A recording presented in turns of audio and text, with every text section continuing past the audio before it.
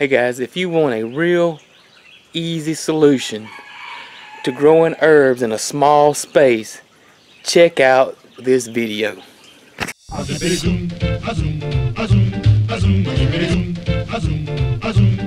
I'm all about saving space because we have such a small area where we live, and you don't want to plant herbs far away from your house, and so you want a herb you're cooking, you don't want to walk all the way.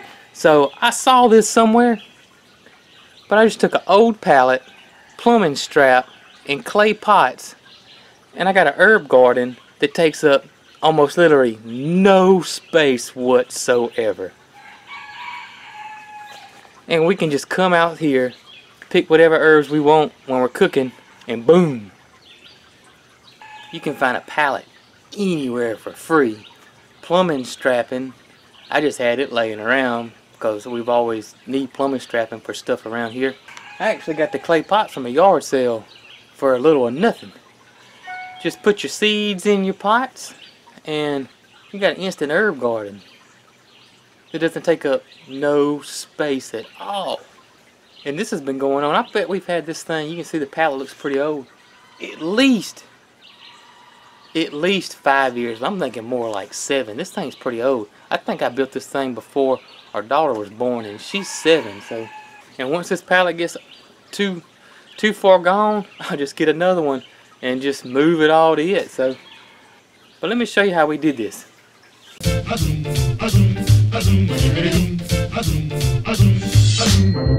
We bop and hippity hop, I'm as happy as I can be.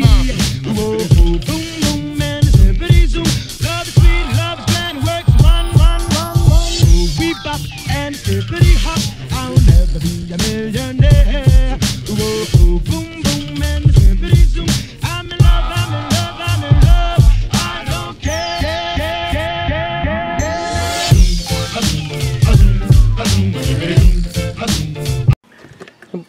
What you do is just find any pallet, plumbing strap, screw the plumbing strap on, and drop your pot in.